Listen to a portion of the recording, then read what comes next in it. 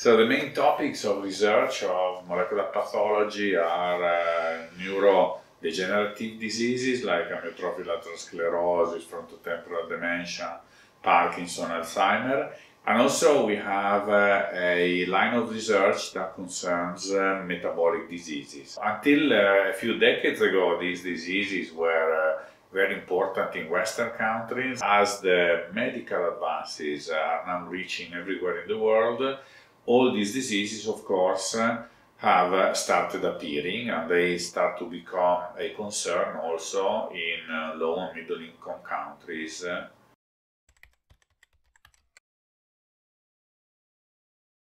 Until now, most genetic studies have been performed on Western populations, so we are looking at a very tiny minority of the genetic variability that you find in the human race, and looking at these diseases and the way these genes behave in populations from people of different ethnicity. This will certainly help us to understand much better the pathways that are altered in these diseases.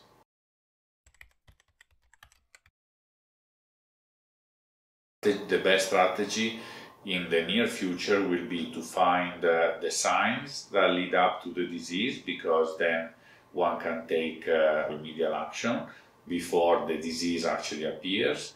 And also we are looking for new and better ways that are certainly cheaper than the options which are currently available. ICGEB mission will be to actually enable the capacity of these countries to make these treatments themselves.